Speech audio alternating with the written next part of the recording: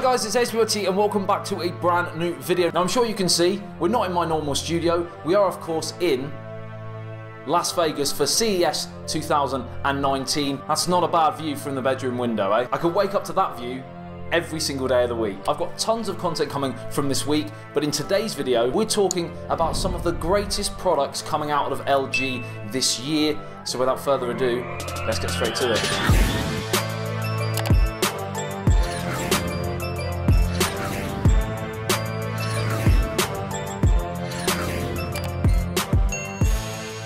Now firstly, because as you well know, when you're on the road and you're in hotel rooms, the lighting, the audio is never quite as good. So I apologise if both are a bit iffy, but we'll battle on. I know for a fact the content is going to be worth your while sticking around. Now on the first day of CES 2019, I was lucky enough to be given a VIP tour of the LG booth, and that included the likes of, and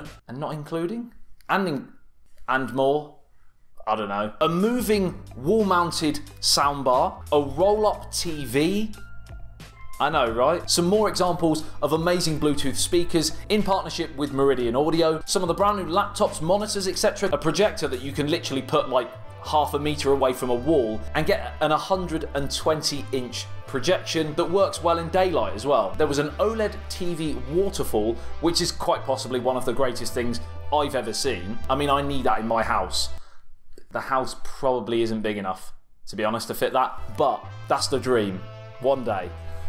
And while I was there, they gave me this, which says ASBYT in Korean. How cool is that? So without further ado, let's jump straight to the first product of the day. Right, so the first thing you'll notice when you enter the LG CES booth, well, it's impossible not to, is the OLED waterfall, or the curve of nature as it's also been referred to as. Now this is 260 connected curved OLED TV panels. It's just insane, and definitely one of my favourite things of the whole convention. I was literally there for about half an hour just staring. Then once inside the LG booth, it actually splits into different sections, and we're going to start with the audio side of things in the Xboom part. So the first thing in this section that I'm going to talk about is their brand new LG Soundbar, and there are two great features with this that you may not notice at first. One is it's wall mounted, excellent for those of you who have your TV, for example, mounted on the wall, and the soundbar has the ability to move, so it can go from flat against the wall with the speakers front firing towards you, or it can raise up so that the sound travels up past the screen, up towards the ceiling, filtering the sound up over the top, also known as height elevation. It has surround sound with 4.1.2 channel, is compatible with Dolby Atmos, DTS:X, and it comes with a voice assistant. And like pretty much all new audio products from LG, they have partnered with UK-based Meridian Audio to produce these products. They specialise in unrivaled DSP technology, which basically balances the sound as the volume increases, so it never sounds distorted. Now this soundbar, like with many LG products this year, has won the award for Best Innovation CES 2019. Next up, we have more examples of the Xboom Go Bluetooth speakers. Now you may have seen me already review examples of these on my channel before, but here at CES, we've just been given more examples of the different sizes, etc. that you can get, including a white version and this absolute monster. It's almost human size. Again, using Meridian technology, the sound quality is just awesome. And not only is the bass incredibly punchy, look at this little feature on the side. Who doesn't want to see a vibrating panel? Now talking about absolute monsters, look at this McDaddy, the LG Xboom. Now if you're organising a party, this is your man or woman. I'm not really sure of its gender. Wow, we're getting sidetracked. But with its 2000 watts and 12-inch woofer, it has ridiculously powerful bass, a built-in DVD player, multicolored lighting and rear light show, a karaoke function, and you can connect up to 10 units together. Not really sure why you'd want to, and I'd hate to be your neighbour, but you can do it. And finally, we have one of my favourite new devices in the audio section, an update to the AI ThinQ smart speaker. Now, I currently use the original smart speaker all the time at home, especially for streaming off YouTube Music, for example, but now in this iteration, you can see video as well. Great for media consumption like YouTube. Now, as far as I'm aware, there are only 3 companies that actually do this, but having listened to the sound quality, I would strongly argue LG have implemented this best. And also for those privacy-minded people out there, there is also a mic mute and camera off button as well. So now we jump on to one of the most talked about products of CES 2019, the LG Rollable TV, and it does pretty much just that. When in screen down mode, the form factor is tiny, considering inside fits a whopping 65-inch 4K TV inside. Now when the screen is down, it pretty much just looks like a fairly substantial sized soundbar, and the device does have a front-facing speaker in it as well, but then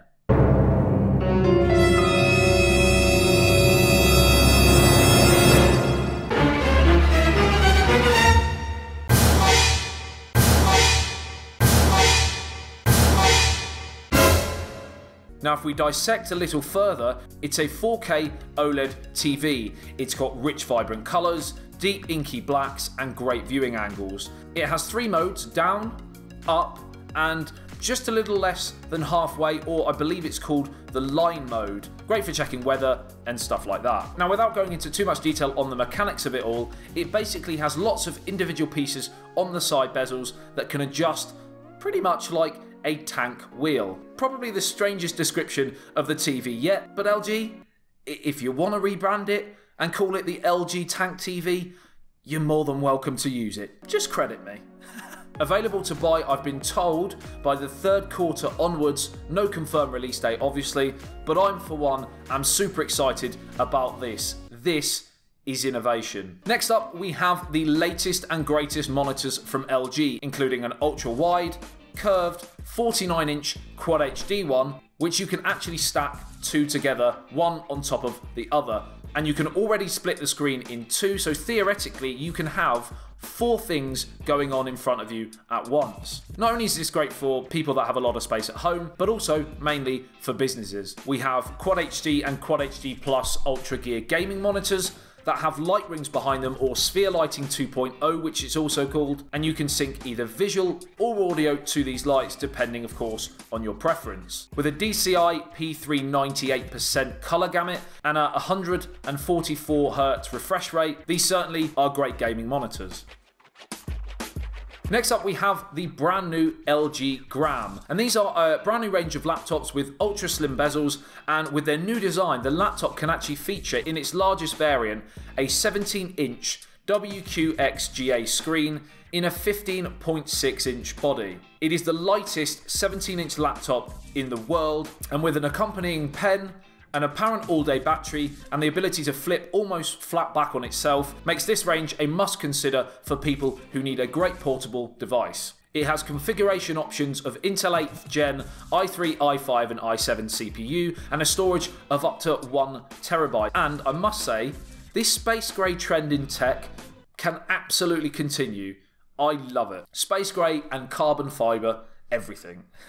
Next up is one of my favourites, and awesome for movie buffs out there, the LG CineBeam HU8 5L. Wow, that was a mouthful. In short, it's a projector that, because of its angled design, you can actually place this 2 inches away from the desired wall for a 90-inch 4K projection, or just 7 inches away for an 120-inch one.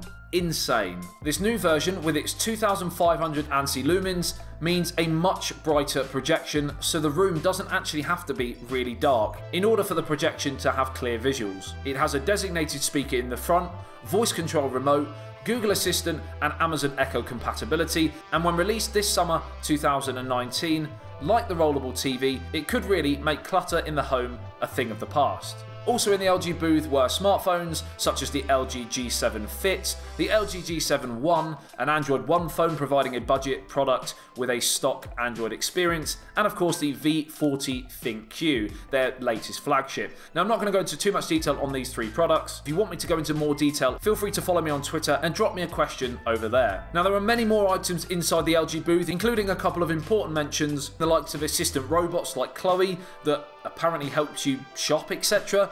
don't think I'm quite ready for that, but some people are going to be very interested in it for sure. The LG Home Brew Machine, which basically allows you to create your own beer, meaning you never have to go to the shop for your alcohol refreshment ever again, although the process takes around 15 days once the brew starts, providing the equivalent to about 10 beers or so. So maybe I'll hold off on this one for now. And as the sun's going down in the Nevada desert in Las Vegas, it's time to end this video and go and check out Las Vegas by night.